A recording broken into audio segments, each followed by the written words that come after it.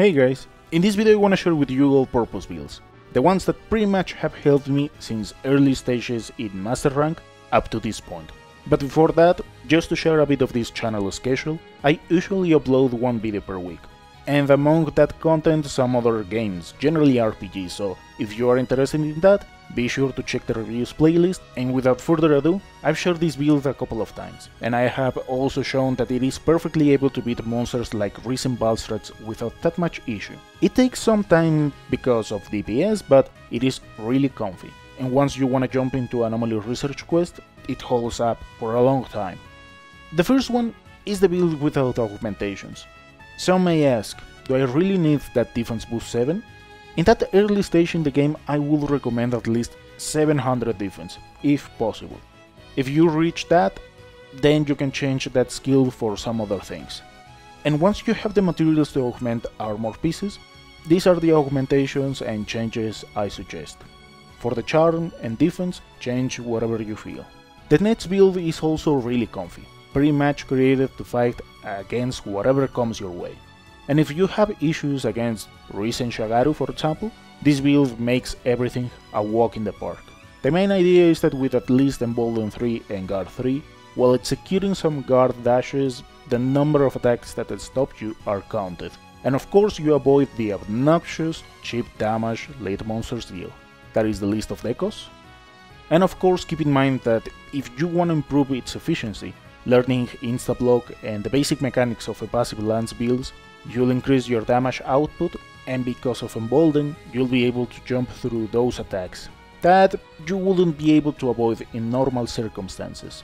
In other words, this is a well-rounded build that also deals a good amount of damage. Now for the following two builds, they are specialized in elemental weapons. The first one is rather simple. It has the conventional skills to exploit the elemental damage as much as possible. In these builds, just because of comfort, I use Embolden 3. Being able to avoid attacks through jumps in time to time helps a lot, as well as having Guard 5. For the decos, that is the list of them, in this particular case, Fire. In this build keep in mind that with some weapons you won't be able to get a decent affinity, but you can change the optional decos for some extra expert J plus 4, and that is going to make things good enough. It is quite comfy, but I will only use it while learning how to fight some monsters. Once you grasp the basic mechanics, you can jump into the next build. This one is a bit harder to use just because of Bloodlust, but other than that, once you break a monster part, your damage and HP increase without that much issue. Patching its affinity is no problem because Bloodlust adds a nice affinity bonus, and pretty much every skill synergizes a lot here. The list of decos is the following.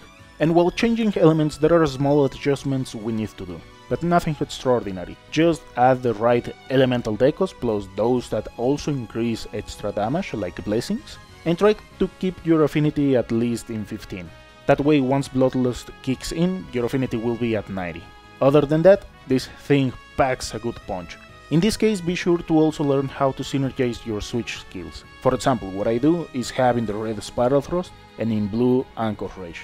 So the idea is to focus on the offensive, and once I need to switch scrolls because of sharpness, I try to effectively use Anchor Rage for the extra boost, deal some damage, and then change once again for the red scroll.